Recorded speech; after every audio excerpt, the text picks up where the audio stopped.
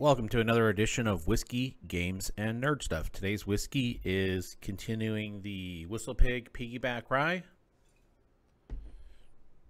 and some Pepsi. It's Pepsi because I was out of Coke, and actually I'm liking this better than I originally thought I would.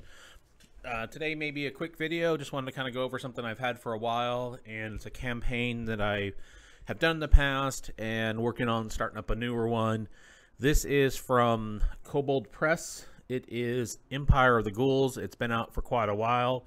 I really like this campaign book. I really like everything that Kobold Press does, and it's a lot of fun. So wanted to go ahead and kind of read this real quick. Citizens of the free city of Zobek are gone missing. Catacombs beneath the streets may provide answers, but what lurks in them may not enjoy company. Who will uncover and stop the foul and ghoulish workings? Will your adventurers have the fortitude and ambition, or the greed and cunning it takes to put a stop to them? Empire of the Ghouls is a complete adventure for characters levels 1 to 13 for the 5th edition of the world's first RPG. It includes a gazetteer detailing the Ghoul Imperium in the depths of the underworld, complete with map and appendices filled with new cults, creatures, magic items, and NPCs. Sharpen your blade and conjure your magical light to root out the foulness below the earth.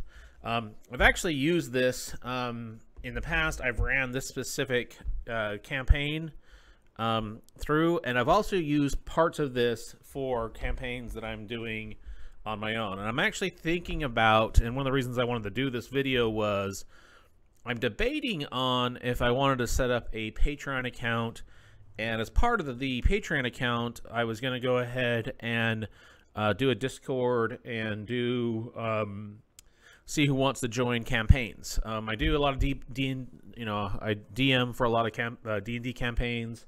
I've kind of stopped, not stopped, but slowed down over the last year or so.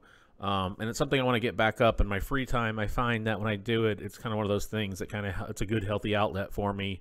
And something I wanted to start up, and because I was contemplating doing a Patreon account, I thought this would kind of be a good thing to offer to patrons.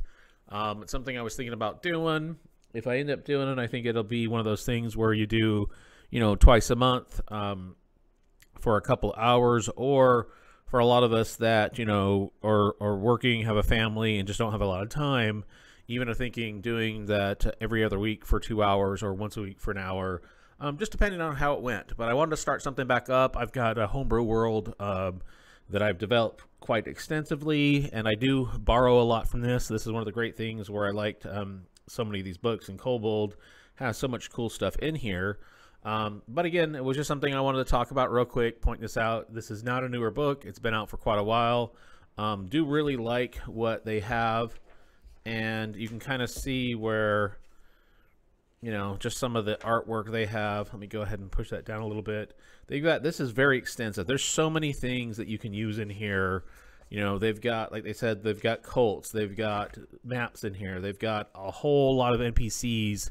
There's a lot of really cool things that they have in here, and I know that there's some other YouTube channels out there that I've seen where they've talked about this book, and maybe even some running adventures, but this is just something I wanted to kind of briefly talk about. Again, this is a quick video, Empire of the Ghouls, and again, if it's something that people are interested in, would love to talk about it more.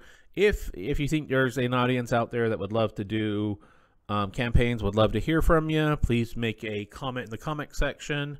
And if you have other source materials from Kobold Press, especially with the kerfuffle and what Wizards of the Coast and Hasbro been doing with Open Game License, it's, I'm paying more and more attention to some of the older stuff that I had, and reminding why it was so important to let other third-party companies, put out products like this. I have fond memories of this, and I've had many hours of entertainment just off this book alone. And one could easily argue without the current OGL in place, this might not have come to be. But again, I want to thank everybody. Please like, subscribe, all that fun stuff. And until next time, cheers.